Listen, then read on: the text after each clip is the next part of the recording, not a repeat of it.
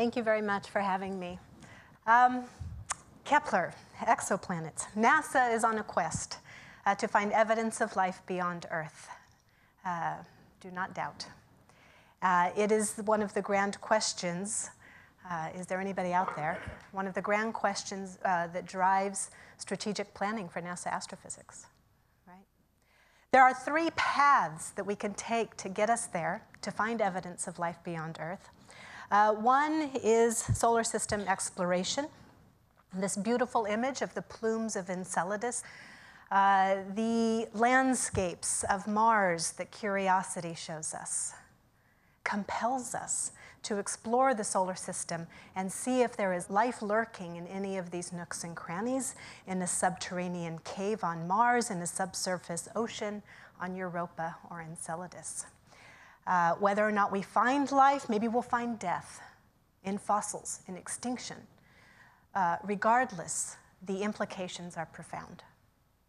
The second path is the SETI search. Ears to the universe, listening, searching for signals that are not astronomical as we understand them. Signals that are big surprises that might be due to technology, might be due to intelligent life, depicted by the Allen Telescope Array up in Northern California. But there's a third path, and that's looking for the cradles of life as we know it, looking for planets like Earth that could harbor surface liquid water and could give rise to life as we understand it here on Earth, carbon-based life. Well, this path was made possible 20 years ago with the first discovery of an exoplanet orbiting a normal main sequence kind of star like our sun. And I just happened to be at that conference. I was a young graduate student at the time, and it was a conference on stars, not planets. That field of study didn't exist at all. It was cool stars, stellar systems, and the sun. No exoplanet in the title, right? In fact, that talk wasn't even on the agenda. But next thing we knew, Michel Mayor, a Swiss astronomer, went up to the stage, cameras were there, and announced the discovery of 51 Peg b. And it blew our mind. It was unlike anything we understood, right? We understood the solar system. Close to the star, you've got the small rocky planets. Further out, you've got the ice and gas giants, right? That's how solar systems are supposed to form. That's how they're supposed to lay out. Our own solar system says it is so. And yet here we had a planet discovery, a planet almost as large as Jupiter, with a 4-day orbital period around its star, blasted by stellar radiation. Theorists did not know how to make a planet like that. And that's basically how the field of exoplanets has been ever since. We have uncovered an unparalleled diversity of worlds. But what we want to look for, what NASA wants to look for, are worlds not like this gas giant blasted by stellar irradiation where surface liquid water cannot exist. We're looking for the cradles of life. And so we fast forward to March of 2009.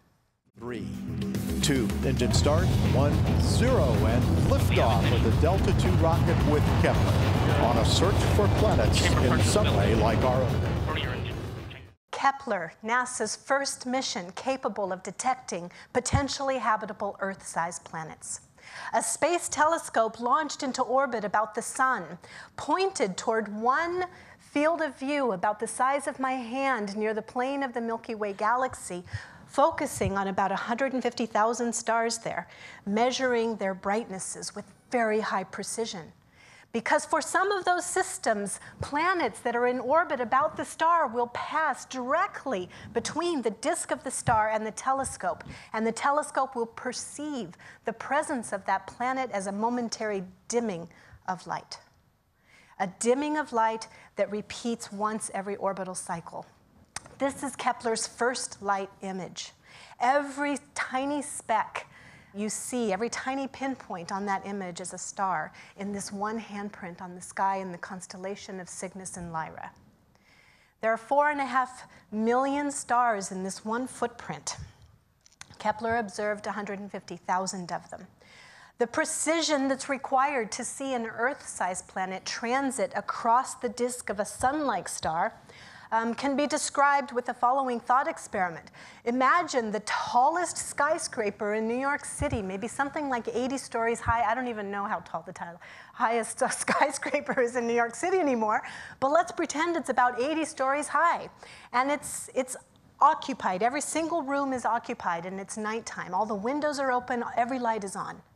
And one person in that building goes to the window and lowers the blinds by about 1 centimeter. That's the precision that's required to see this tiny diminution of light caused by an Earth. So what I'd like to do is give you kind of the big picture of what exoplanets have been discovered since that historic meeting in 1995 in Florence, Italy, where the first exoplanet was announced. And I'm going to do that with a scatter plot.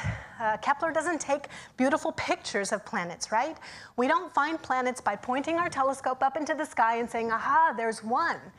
We must infer their existence by measuring some property of the star itself, okay?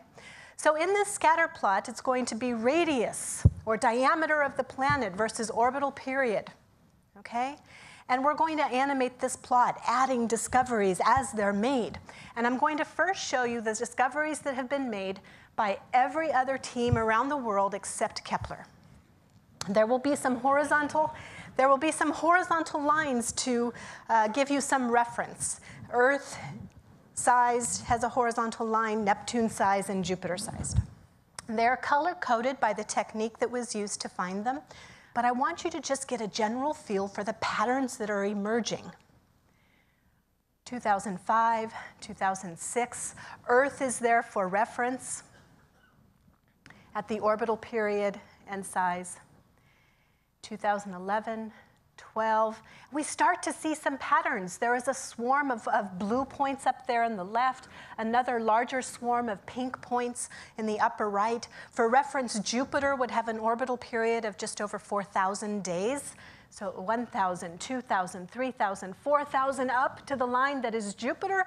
And you see we have found some Jupiter analogs out there in the distant environs of a solar system. So this is what the scene looks like, barring Kepler, right? Over 85% of those discoveries are planets larger than Neptune, okay? Now I'm going to show you what Kepler has added after analyzing 4 years of its data. Through this technique of transit photometry, measuring brightness, Kepler has found over 4,200 transiting objects, 90% of which or more are going to be bona fide exoplanets, planets orbiting other stars in our galaxy. Our blinders have been lifted to small planets. The landscape has changed dramatically, right? Now, more than 85% of the known planets, or the planets known to humanity, are smaller than Neptune instead of larger, which just goes to show that our technology, we were hampered by our technology. Every time you build a new piece of technology, you learn a tremendous amount. Moreover, you can see that there are some yellow points kissing that Earth locus at 1 Earth diameter and 365-day orbital periods. So Kepler has begun to find true Earth analogs. The big question that Kepler set out to answer is, what fraction of stars in our galaxy harbor potentially habitable Earth-sized planets? We want to get a feeling for the ubiquity of planets like Earth, these cradles of life, these potential cradles of life. Are Earths common? Are they prevalent in our galaxy? Or is our own Earth somehow special, right? So what have we learned from Kepler? From Kepler, we can now, with this large sample of planets, we can ask the question, okay, what is the population of planets out there? What is their diversity? What is the population? How far do I have to go out into the galaxy before I happen upon a potentially habitable Earth-sized planet? You can ask this question because of Kepler. And so the answer is, If we were to take our own galaxy and we were to shrink it down to the size of the continental United States, and you stand on one coast, maybe here in Washington, D.C., you look out over the continent and you ask yourself, how far is the nearest potentially habitable Earth-sized planet? The answer is about a stroll across the National Mall, between about the Capitol building and the Lincoln Memorial, or about 15 light years, which is very close, given the fact that the galaxy is 100,000 light years across. Okay, so what's next? So we're kind of learning that Earth-like planets are pretty common. That's good. That means that exploration, finding evidence of life, following this path has great potential. So what's next? Well, here on the left, I'm showing you an image actually taken of Venus transiting our own sun. This is an actual image of a planet in our own solar system transiting across the surface of our sun. The Hinode spacecraft took this image. And I'm showing it to you because I want you to see the very thin layer of orange hugging that planet. Do you see that? That's the Venusian atmosphere. It's very thin. It's only 5 kilometers thick. I think that's about the scale height, we call it. Very thin. In terms of area, if you collected that whole area, it's only 1/200th the area of the disk itself. All right? So it's very, very thin. But here's the thing. The sunlight shining on the planet from behind is filtering through that atmosphere that's hugging it, right? And when it does that, the atmosphere itself is leaving a fingerprint on that light. If I'm on the other side, I can collect that light, I can spread it out into a spectrum, I inspect it, and I can disentangle the fingerprint that atmosphere left on the light, which means I may have the ability, with enough sensitivity, to disentangle what that atmosphere was made of. On the right-hand side of this image is cyanobacteria. It's like algae. And this microscopic picture of cyanobacteria was caught in the act of metabolizing and producing a tiny burp of oxygen. The very process which created the oxygen on our own planet and gave rise to more complex life forms. Okay? So that's the kind of signature that we would want to see by catching the light filtering through the atmosphere. That's called transmission. Now, that's very tough, but the James Webb Space Telescope is going to do that very thing for maybe larger planets, more like mini Neptunes. Another technique that I'm looking forward to is imaging. What we really want, talking about big dreams, what we really want is to catch the light reflecting off of the surface of a planet.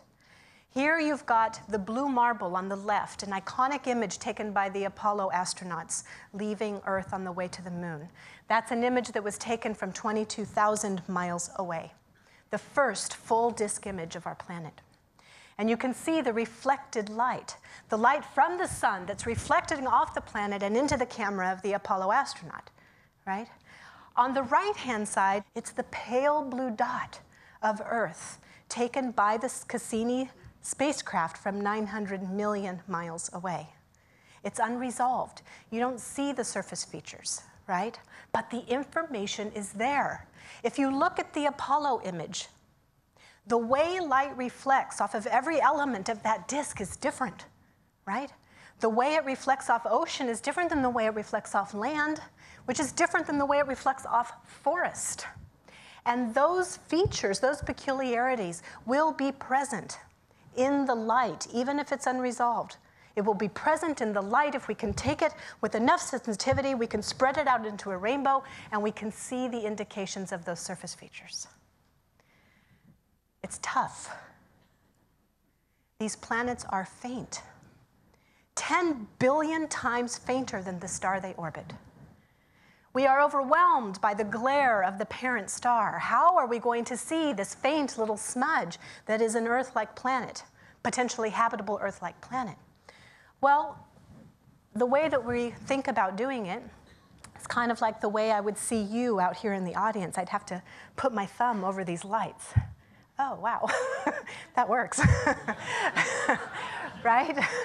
We block out the light of the parent star. The problem is, you know, the little planet is like a little gnat orbiting a big searchlight or a spotlight, right? A lighthouse. So I take my thumb and I cover it, and then maybe I can see the gnat flying next to it. But light bends, it bends around obstacles. It still kind of introduces this diffraction, this interference. So I have to be careful about the way that I design my thumb. You know, I need to be kind of fancy about it. But that kind of technology is being developed today as we speak.